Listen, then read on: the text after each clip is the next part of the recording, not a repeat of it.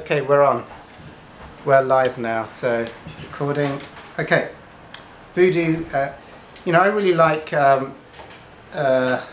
Hawkins' work. Now, the thing with you see, from A Course in Miracles perspective, this whole world is an illusion. Yeah. So everything, but if one is identified with the limited self, i.e., one's thinking and one's body, then the experience of the world is it's real, and it impacts the separated self. So now the world of spirit and the world of identified bodies, like you could say, if there's identification with this body and the thinking, there's the experience of a me, a separate me sitting in this room. Now but at a course level there is no me. That's an illusion of me experiencing a separate self, because there's currently identification. If there's identification with the thinking and the body and the limited aspects of self or ego, then the experience is limited. And when the experience of self is limited, then the projection of others is that others are also limited, because I project out the world I experience. So if I'm witnessing, if there is witnessing in this room, i.e. there's no identification with the limited self, with body or thoughts, or anything happening within this environment, then all that's happening in this room is that there is witnessing of everything in this room. So it becomes what's called limitless, you could say limitless experiencing. There is no experience of a separated self in this room. Okay? So if there is identification with the body and the thinking, i.e. now one experiences, oh, I'm this body, oh, these thoughts, they're mine, then I'll project that I'm in a room full of other bodies who probably are thinking and are that, you see. So you don't get the experience of others. Now, the thing with, when we're identified with the body, then the experience is separation from the body. But it doesn't mean that, and everything that I say, take what you want, leave the rest. That spirits, if you undock, people have out-of-body experiences. They're in the operating theatre. Suddenly they're at the top of the room, witnessing everything that's happening, and they say, "Oh, you dropped something in this," or something, So, but they were up and they were witnessing. So that's the. I didn't know where that came from. Anyway, that's the thing of so there are many experiences, and I would agree with this, that the spirit can undock from the body. So spirits are actually, in this domain, I'm not going to talk about the higher domains, but in this domain, one could be attached to a physical body, I could be docked into my body right now, I'm communicating with you, or potentially I could leave the body and still be in this room, but in spirit form, yes? So now, the things with voodoo and possessions. Yeah, so possessions, you'll get at the lower levels of consciousness, when one gets to the lower levels of consciousness, the identification with the separate self becomes very, very strong. Yeah, so when there's extreme identification with the physical body and the thinking, it's almost like a cut to the light of consciousness, because they're so heavily one is identifying, and therefore one starts to get orchestrated from a lower vibration of consciousness. There's like these radio frequencies, and when one is very much identified with the body, the thinking, usually emotions like guilt, shame, and fear start to predominate, because this huge, limited, contracted identification, and one starts to almost be attracted to things which are fear-based, separation-based, and destructive, essentially. There is an unconscious attraction to negativity, fear-based or destructive environments, and people, and energies. We could say anything in spirit, not docked into a body, could be in spirit form. So yeah, at the low levels, I come from an addiction background, I was binging out on food, I was working in the stock market. So you become very, very identified, full of fear, full of self-centered fear, acting out on food just to escape the darkness and the feeling of self-hatred and self-loathing inside. medicating on food and work and addiction. At those levels, and especially when you go into drugs and alcohol, you see, it can almost like the consciousness becomes very weak, and then can be taken over. You can have demonic possession, is what called classically demonic possession. So it's like, you know, you go into party, take a lot of drugs and alcohol. There's very, very weak spirituality, very ego-based lifestyle, and suddenly, if there's demonic means a spirit of very low, extremely low vibration. So then you'll classically get like the newspaper. This guy will say, "Well, I took a lot of drugs and alcohol, and then suddenly I heard a voice saying it's God or Jesus, and said, in the name of God, just go out and get that gun and shoot everyone dead in the name of God." And it's almost like it's taken over. So that would be like demonic possession. Negative energy, I mean, you know, like you can train in spiritual healing. I did Reiki, spiritual healing. You can try and be a channel of light, and you can put some healing energy, seemingly.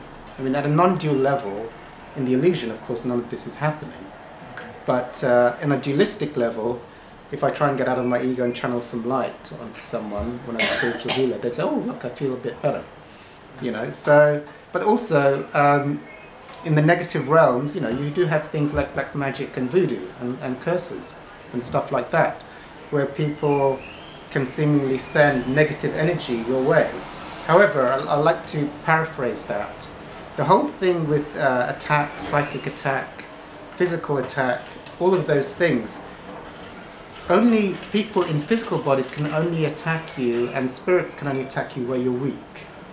So where you've transcended, as you go up, you know, if you look at classical Indian, the upper chakras, or of course in miracles, or the Christian thing, the 7 deadly sins, you can only be attacked with weaknesses if you have them. So you can't be, as you tend to get more spiritually strong and do your forgiveness work, transcend, you know, lust, transcend greed, pride, all of those self-centered lower nature activities, there's less and less chinks in which you can be attacked. However, if someone's not yet, you can be attacked. So hence, I don't want to go on, I mean, I could talk on this thing for like 7 hours, but so you have things like, you know, each time you go up, and Hawkins has done a lot of work on this through muscle testing, kinesiology. At each gateway, as you go up, as you do your spiritual work, in each gateway there are tests that stop you going on to the next level. And each gateway there are tests. Even even at the very highest levels, even at the level of enlightenment, there are still tests. So classically, that's talked about in the Bible and by Buddha. So even, you know, there is a non-verbal temptation to claim power over the world, and that non-verbal temptation needs to be declined. Else, actually, there can be a fall from grace of a spiritual teacher. You know, suddenly, you know, or if the sexual chakra, if there's a sexual chakra, you know, as you get to the higher levels, as you become a more popular spiritual teacher, I was going to talk about this in coming weeks in the group. But as you become a thing, it's like the collective ego, in bodies and out of bodies, psychically, is looking for a chink in the armor. Anything that's not fully transcended within a spiritual teacher is constantly tested. And at any point, any physical teacher can fall. You know, like you know, I mean, you know, I think Jesus, you know, following Jesus, following the Buddha. I would say Hawkins is dead now. I mean, I'd put my soul on the line to recommend Hawkins as a teacher. I don't say that lightly. But any teacher in a physical body, until they've passed all the tests and the body's gone, you know, it is possible for a teacher to fall at any time. If a teacher falls, you know, often things change.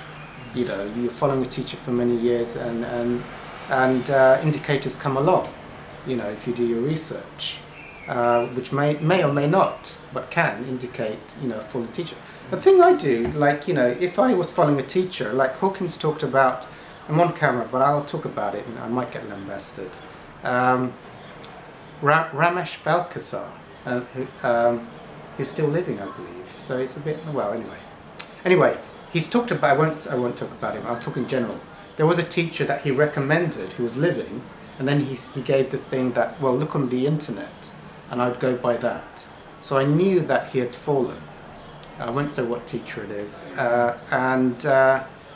But, you know, I watch his early videos, you know, because, okay, when they fall, everything after they fall I wouldn't watch.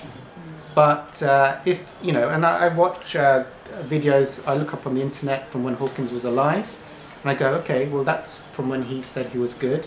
And I watch those videos, and it's not a problem for me. But anything I feel comes after a teacher's fallen, I wouldn't personally watch. Why? Because the energy of the teacher, even if they use the same words, you know, if you're in the presence of a high teacher, and if you're in the presence of someone who's just talking words but is not at that level, is totally different. And I wouldn't even bother listening to someone, you know, like it. You know, if someone has fallen, you know, they haven't got the energy, even if they have the same words. So anyway, so possession, yeah. You know, so there can be such things as demonic attacks. You know, like Buddha was telling the truth, beset by demons. As you get to very, very high levels, the attacks become ferocious because you're a threat to the collective truth. When you're a nobody, you know, you probably just get this, you know, you don't get the big guys after you. But when you're... Would you say babies are vulnerable? Well... Then because they're so blissed out. So, like, because with the country where I'm from, yeah.